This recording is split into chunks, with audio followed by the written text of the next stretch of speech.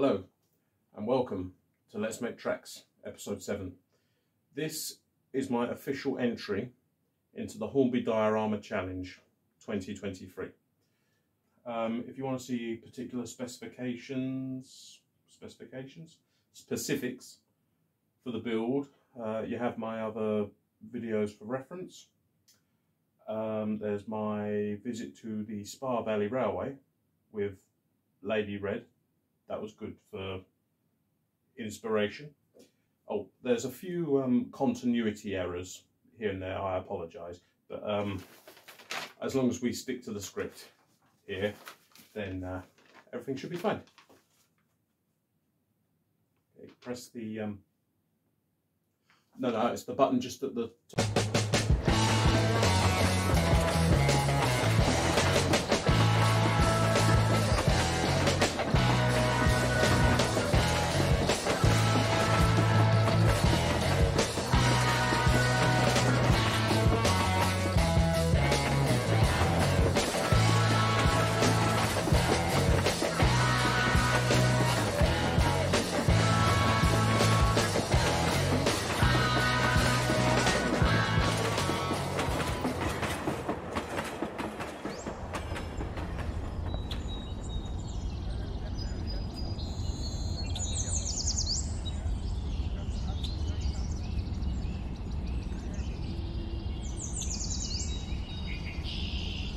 It was a warm summer's day. It was raining. On the layout, babe, I know, don't worry. The kids were off doing their own thing for the weekend. So me and the other half, whom I've nicknamed Lady Red, had a rare opportunity to spend some time together. Yay. So we jumped in the car and went for a drive around Kent to see what we could find. During our day trip, we stumbled across an old railway line. It seemed to be in pretty good condition compared to what you would see commuting to work, with old-fashioned posters and a sign that read Spa Valley Heritage Railway. Having loved trains since my youth, we decided to explore the site. No, we decided to see it, dear, remember? You were driving, had no choice. Moving on. The railway is a preservation project of an old LBSC line that used to run all the way from London down to the south coast, carrying express trains, freight, and no doubt military cargo and soldiers during the war. Bum bum. The line had closed in the late 80s under BR as re-signalling work would have been too costly. Cheapskates. Both the up and the down lines had been relayed to run historic locomotives and rolling stock for paying visitors. There are plans to further extend the line, with the preservation group also looking to increase the collection of rolling stock and locomotives they have on site. Luck was on our side. Luck was on our side as the famous visitor was running the trains today. Huh? Ken? How can what? How can a train run trains? You what? How can a train run trains? It's a train. It's a locomotive. That's a train. The train is the whole thing. Train is a train. No. The locomotive goes at the front or the back, whatever, and it's part of the train. So then how can a train run trains?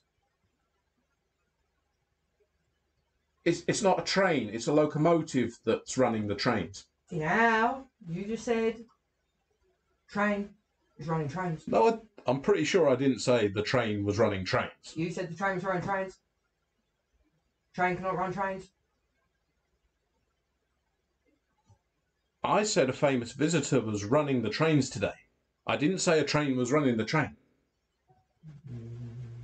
Famous visitor is a flying Scotsman, which is a train. It's a locomotive. How can a train run trains?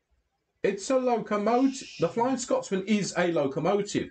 There was a train called the Flying Scotsman, 10:30 every morning out of King's Cross, and there was the locomotive, the Flying Scotsman, that is a locomotive.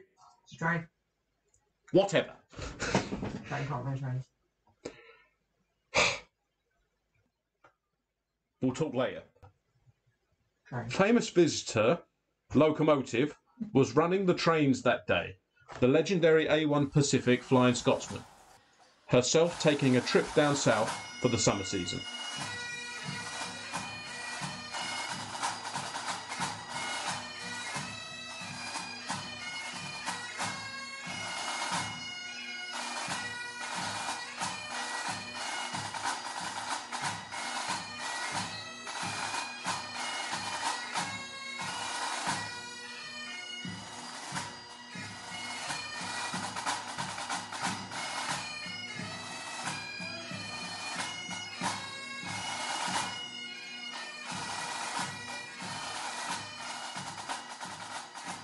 Tickets were of course sold out long in advance, so unfortunately no ride for us today. For you. You would have come, I wouldn't have left you on the platform. She would have. They serve food as well, you know. I can't flip and eat it. It's not my fault you're lactose intolerant. You could have had the bread. No. I want bread. Can't take you anywhere. No. The Star Locomotive attracted several famous faces to the line, as I'm pretty sure I spotted some well-known people from the railway community waiting to board 4472's train. You called it a train? Board the train. Whatever. Waiting to board 4472's train, Jennifer E. Kirk, well known for her appearance on the Great Model Railway Challenge, and also, as luck would have it, Kathy Millett, the judge from the same show. Both ladies regularly produce content on YouTube for model railways. At the end of the platform by the footbridge was Richard Watson, former associate editor for Hornby magazine and himself also a prominent YouTuber with his channel and model railway New Junction. Fluffy doggy. They must boop the snoot. Yes, and of course Lulu. Boop the snoot. Boop the snoot. Boop the snooty on the flip. And I can't be 100% certain, but I could have sworn I saw a certain old reverend responsible for a series of railway storybooks that have inspired generations, myself included. He was talking with a driver and fireman, possibly for a new book. All I can say is the conversation was quite passionate and the term Rule 55 was used several times. He likes to use real-world scenarios in his stories, so I will have to Google Rule 55 when I get a chance to see what all the fuss was about. God did not bless the day with good luck. Spa Valley Station itself is a beautiful example of restoration. The building itself narrowly avoided demolition to make way for a supermarket development. It's next door. Yes, they had to build it next door. Luckily, the Victorian engine shed gained grade listed status just in time to prevent redevelopment of the site, allowing the preservation group to start work on reopening the station as a tourist attraction. There had been a platform 3 in the station's heyday, but the last train had long since departed and a car park now occupies the empty bay platform. Over on platform 1, the railway has provided visitor access to the engine shed. This is quite rare to be able to see inside a working shed, so naturally we had to take a look inside. Dusty. Yes, the atmosphere was a little dusty, with a hint of engine oil in the air. Rusty. There was elements of rust, yes. Old smells. Yes, dust can smell a bit old. Babe, I really need to stick to the scripts. Like, we're really going off on a tangent here. Me. But I can honestly say I've never seen anything as close to a real locomotive works, even if the shed staff numbers were a little thin. The staff I did spot were all working on an old steam boiler. I can only assume They were nicking it. They were not nicking it. How do you know? Because they have it. Do they? Yes. Yes, they have it. It's there, in the picture. Can you not see? Do you see? What? That's not a picture. It's gone now.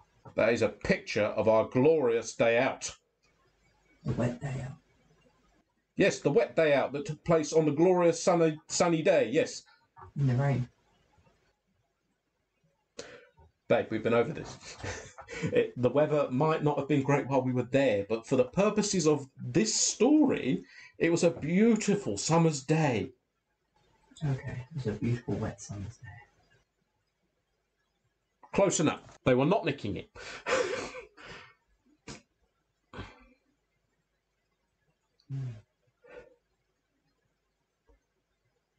I've lost my place in the script entirely. Completely thrown me off. The staff I did spot were all working on an old steam boiler. I can only assume this is their current long-term project, and we shall have to return to see the complete locomotive once restored. I think I may have been a little overexcited pointing out all the parts, pieces and other equipment in the engine shed, as Lady Red's responses to my comments were getting shorter and shorter. Lack my patience. As the evening drew in and the light faded, it was time to leave. We had evidently lost track of time.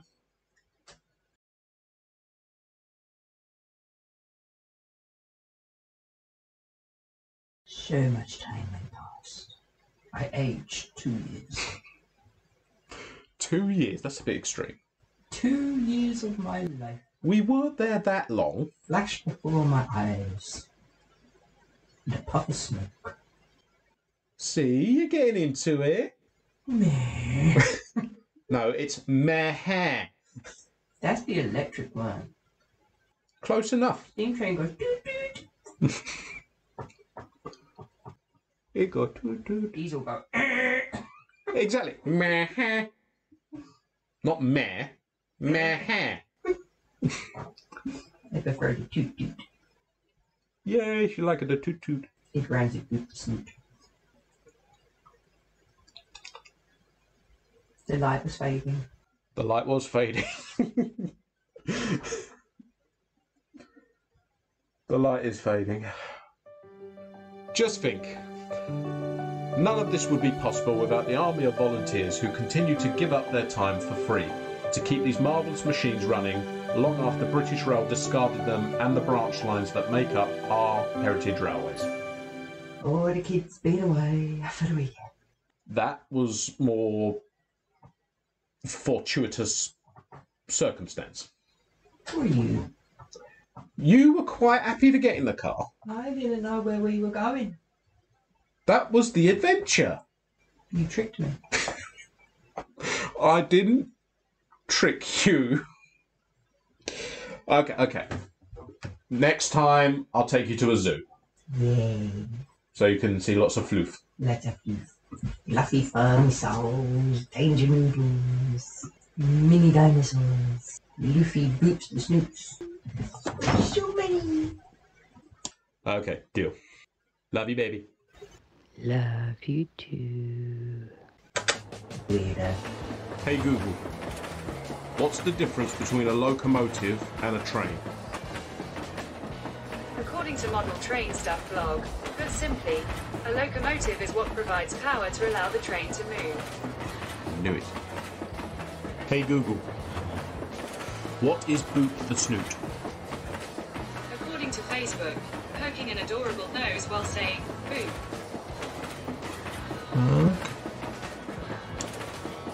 Hey Google, what's Railway Rule 55?